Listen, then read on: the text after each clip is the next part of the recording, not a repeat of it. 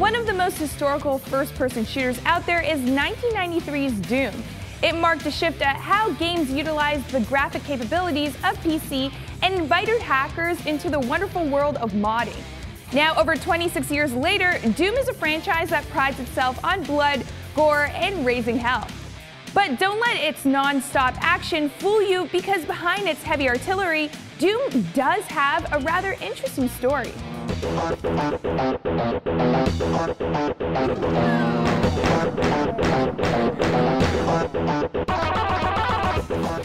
It all starts with the first game that follows Doomguy, a Marine who quickly found himself in hot water after he failed to follow the orders of his superiors to kill innocent civilians.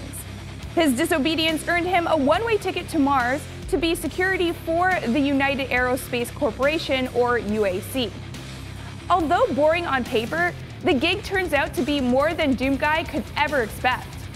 You see, the UAC is a multi-planetary business that was carrying out secret experiments on Mars and its moons, Phobos and Deimos. The UAC created a gateway for interdimensional transportation, but people traveling through them started to return to Mars mentally unstable or vanish completely. Regardless, the UAC continues to experiment until a distress call from Phobos is received that claims monsters attacked the base before the transmission is cut off. Oh yeah, at this time, Deimos completely vanishes from the sky, which leaves the UAC to send their soldiers in to investigate.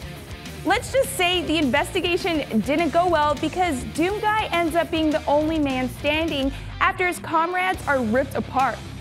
Between running for dear life and spraying and praying, Doomguy manages to find a portal to Deimos, which was overrun by demons and somehow transported to hell. Armed with a gung-ho attitude, Doomguy defeated all the demons and returned home. The end. Psych. While Doomguy was fighting demons on Hell, the rest of Hell zipped to Earth in a portal and invaded Earth, killing billions, and more importantly, Doomguy's pet rabbit. All of this leads to a series of fights on Earth and Hell between Hell and Doomguy, before Doomguy finally finds himself back in Hell, where he defeats the big boss called Mother Demon. Sacrificing himself for the greater good, Doomguy closes the portal to Earth, leaving him trapped on Hell. A few games and a reboot later, Doomguy makes a return in Doom 2016, where it was shown that while he was in Hell, a demon tricks him by leading him to a temple where a demon priest separates his body from his suit and seals him away. Thousands of years later, the Earth is in an energy crisis where UAC's leader, Samuel Hayden, is looking to resolve it by using Hell's power. While researching Doomguy's tomb, one of the scientists on Hayden's team betrays Hayden and opens up the tomb, unleashing Hell and awakening Doomguy. Recommissioned to fight off demons, Doomguy works with Hayden to find a very powerful blade called the Crucible. Although successful, Doomguy is eventually betrayed by Hayden himself, who steals the blade and reveals that he is going to continue his research with the blade. Hayden then apologizes to Doomguy, claiming that he's not a villain, before teleporting him to God knows where.